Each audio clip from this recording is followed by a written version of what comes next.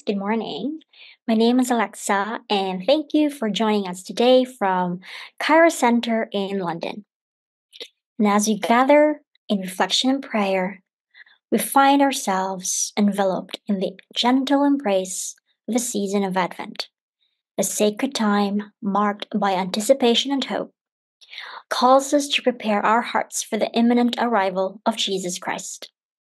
In the quiet moments of this season, we are invited to pause, reflect, and open ourselves for the transformative power of His love. May this time of reflection be a journey of grace, leading us to the manger where we encounter the newborn King. In the spirit of Advent, let us joyfully prepare for the coming of Jesus, the light of the world, who dispels the darkness and brings everlasting hope.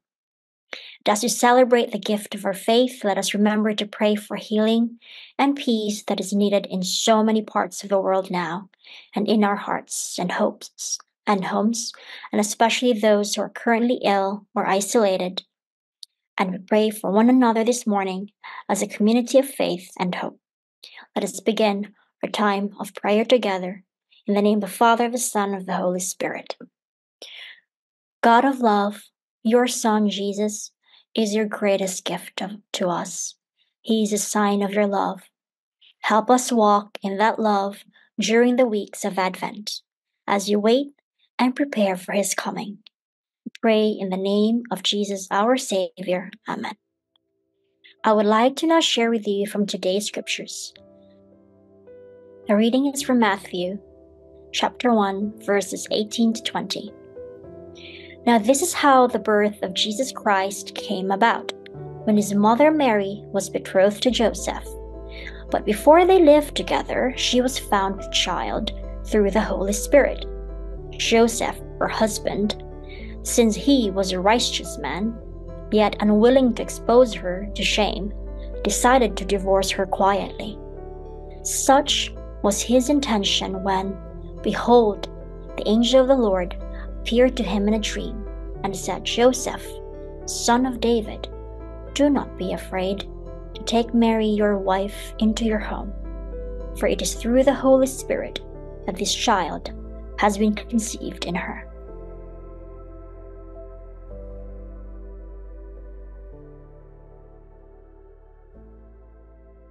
I went to this wonderful retreat a few years ago, organized by the LGBTQIA community in London. The theme was getting to know about Saint Joseph. I must admit, I barely gave it any much thought about Saint Joseph. I've always been more focused growing up with my devotion to Mother Mary and my grandmother, who had so much devotion to Saint Teresa of the Child Jesus. But as I slowly absorbed the story of Saint Joseph, it dawned on me that his obedience to God's instruction to look after his wife Mary, who was pregnant, and the child Jesus, was of complete submission, total surrender, and obedience. Just as I shared yesterday the magnitude of Mother Mary's yes to the angel Gabriel, so was Saint Joseph's yes. And I would like to take this opportunity to also highlight Saint Joseph's admired qualities that we can all learn from. He was righteous and obedient. Joseph is described in the Bible as a just or righteous man. His immediate obedience to the angel's messages and dreams demonstrates his trust in God's plan, even when faced with challenging circumstances. Saint Joseph was also very humble. His humility. He is depicted as a humble and modest man. Despite being a descendant of King David, he embraced a simple and humble life as a carpenter, working to provide for his family. Protective care. Saint Joseph's role as a protector of Mary and Jesus is highly admired.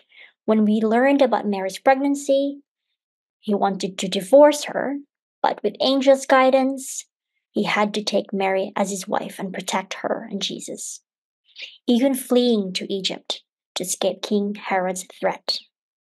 He was a provider and a worker. He was very hardworking and diligent, a provider for his family. And as a carpenter, he supported the Holy Family through his labor, embodying the dignity of work. God chose this man of great character, who was considered by the world as lowly, as the one who was responsible for this very great task. He was responsible to give significant shape in Jesus' life and to give him that solid family structure. Saint Joseph's silent strength is admirable too. He was described as a man of few words. There's actually no recorded sayings of Joseph in the Bible. However, his actions speak volumes about his character. His silent strength and steadfastness made him a model for quiet and faithful service. St. Joseph's faithfulness to his calling, his mission, and his marriage, despite the unusual circumstances surrounding his wife's pregnancy, he remained faithful till his death. And his role as a father figure is not something that we take very lightly too, even though he knew that Jesus was not from him. Joseph is regarded as a father figure who provided love, guidance, and protection to Jesus during his formative years. So I hope that we all get to learn together from St. Joseph's life and his admirable qualities today. That when we say yes to God, when we say yes to his very important work, we are expanding his kingdom in this world. And as we bring our time of prayer, let us pray the Advent prayer by Henry Nouwen. Lord Jesus, Master of both the light and the darkness, send your Holy Spirit upon our preparations for Christmas. We, who have so much to do, seek quiet spaces to hear your voice each day. We, who are anxious over many things, look forward to your coming among us. We, who are blessed in so many ways, long for the complete joy of your kingdom. We, whose hearts are heavy, seek the joy of your presence. We are your people, walking in darkness, yet seeking the light. To you we say, come, Lord Jesus. In the name of the Father, of the Son, of the Holy Spirit. Amen. Friends, thank you so much for joining, and I hope you have a wonderful and blessed day.